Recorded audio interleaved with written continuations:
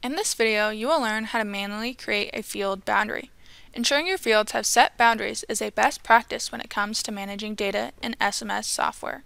The boundaries are used in the software for clipping purposes, prescriptions, spatial sorting, and split load region. To begin, open SMS. Find a field that doesn't have a set field boundary. Select an operation that represents the basic field shape and click Create New Map. At the top, click File. Then click New, and then Boundary Layer. This opens the Boundary Editor dialog.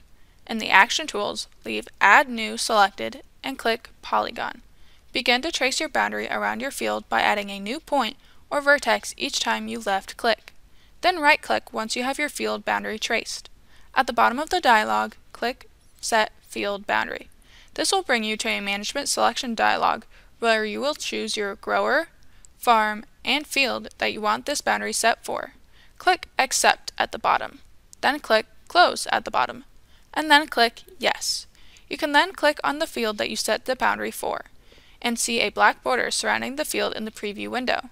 You have now learned how to manually create a field boundary in SMS. For more short tutorials from Ag Leader, please subscribe to our YouTube channel.